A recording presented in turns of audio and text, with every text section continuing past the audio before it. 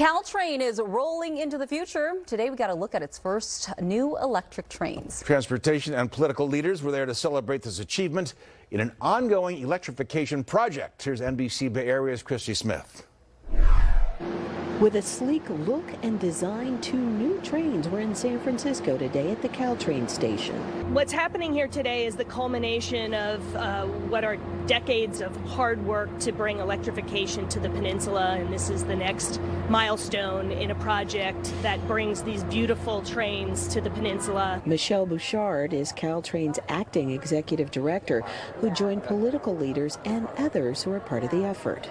It will be a transformation in their rider experience. The interior of the trains will provide benefits like plugs and Wi-Fi and enhanced passenger information, but they'll also be able to get places much more quickly.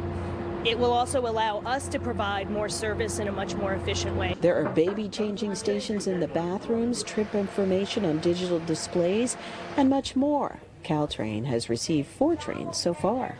Bay Area Congresswoman Jackie Speer was on hand. They were made in America, and when you make it in America, you make sure everyone makes it in America. There was 30,000 jobs that have been created on this project.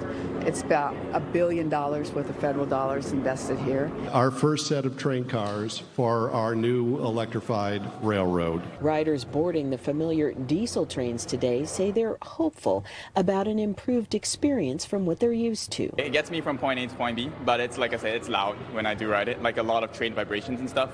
So hopefully the electric ones are like the electric cars on the road, which is a lot quieter. I believe that it will reduce the impact on the environment. Caltrain broke ground on the electrification project 5 years ago. The first train was delivered in March, and with each step, leaders keep looking ahead. We're really hoping to bring this benefit as soon as 2024. Christie Smith, NBC Bay Area News.